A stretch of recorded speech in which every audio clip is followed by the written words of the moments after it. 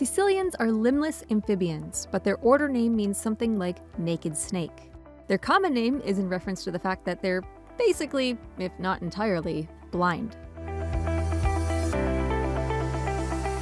All Caecilians have a collar at the base of their head, and many species have ring-like body grooves, giving them the appearance of annelids like earthworms.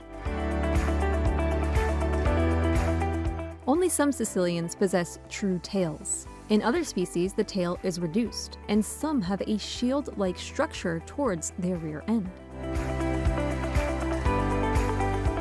The tail is so blunt and wide in some Caecilian species that the animals look like they have two heads.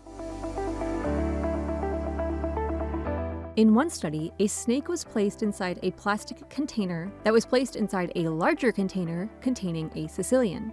The snake managed to escape its small enclosure, only to wind up in the larger enclosure with the Caecilian, and was promptly eaten.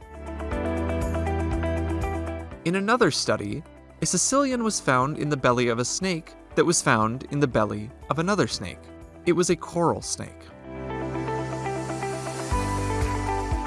Caecilians have backwards-facing teeth to help them hold on to prey while they spin around.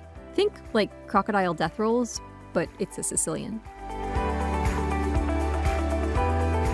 Male Caecilians have an aversible, penis-like organ called a Phallodeum that they use for mating.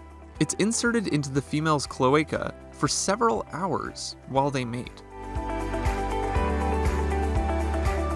Because they're nearly blind, Caecilians likely don't use sight or even sound to find a mate. Instead, they probably rely on smell and touch while searching for a partner. Caecilians might seem rare, but they're not. They're just elusive. In some areas, certain Caecilian species make up the densest population of vertebrates in their habitat. You've probably also heard that Caecilians eat their mother's skin, sometimes live in water, and have eyes under their skulls. But if you weren't aware of these facts, you can learn all about them and more in our full Caecilian episode. There's a card on screen you can click right now. Go ahead, click it. There's lots to learn.